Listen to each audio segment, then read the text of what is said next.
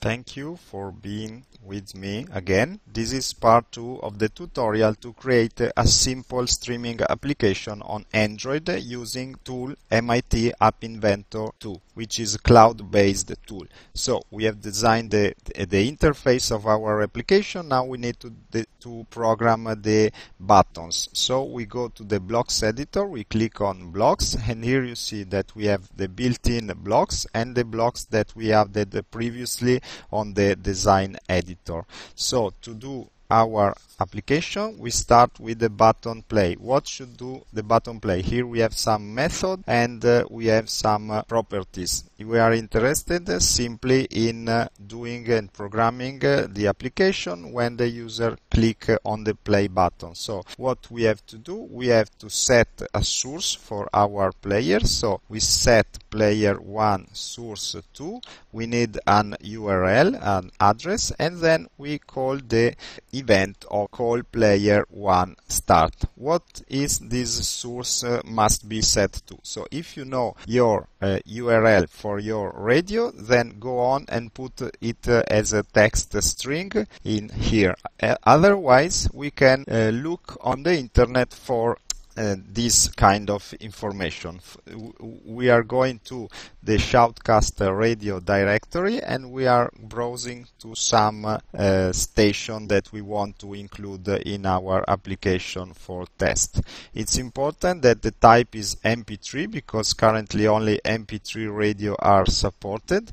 So let's, for example, look for some pop radio. Okay, so let's try to search for top and pop, but you are free to choose any keyword that you want. Important thing is that the radio is of MP3 type. Now click anywhere and do inspect element and then go to network. Here we are going to catch what is the stream, the actual stream IP address of the station. You can press play and then order by size. And you see that the size that is growing is probably our IP address with the stream URL. So you can click on it and here you get, I will stop because I don't know if it's disturbed. Here is the URL address that we have to put in App Inventor. So we can copy the address, go back to the App Inventor page and paste the address there. Okay, so this will be the address of our radio station. There are many other resources on the internet to find what is the streaming IP address of a radio station. You can look for MP3 streaming address, IP address of your favorite radio, and you can find it easily. I will not put more information about that because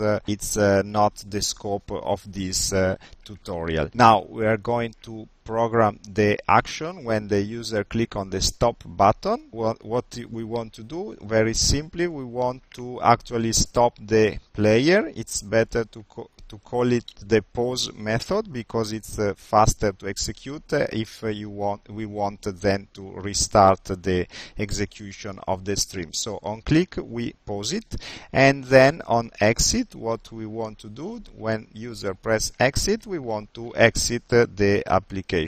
We found this option in the built-in control where we have the close application. Don't forget to put before the stop of the stream, else the stream will go on and play continuously. At this point we want to test our application. How to do it? We have connect via the iCompanion to our phone. So if you don't have the companion app, you can find it in the Play Store. You can go simply here where you have the link for the Play Store of the MIT i2 companion. If you don't have it installed, install it now and then come back to this tutorial. So when you launch the application on your phone, you can scan the QR code. I'm showing you my phone actually using the nice and wonderful BBQ screen application. So you see, if I launch now MIT i2 companion, I can scan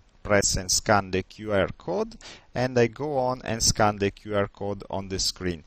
Given that both your phone and PC are on the same Wi-Fi network, after a few seconds you should see your nice streaming application come up on the phone. If I now press play, after a few moments of buffering time, you see that the application starts to play the radio stream. If I press stop, the application stops, and if I press exit, the application is not exiting because we are connected via the companion. So we must package a real APK to be able to simulate and test also the exit functionality. Remember that close application will not work right now. It will work in a moment. So now that the basic functionality is tested, we want to create the actual APK, so we are able to distribute the final app to our friends or upload it even in the Play Store. We click on build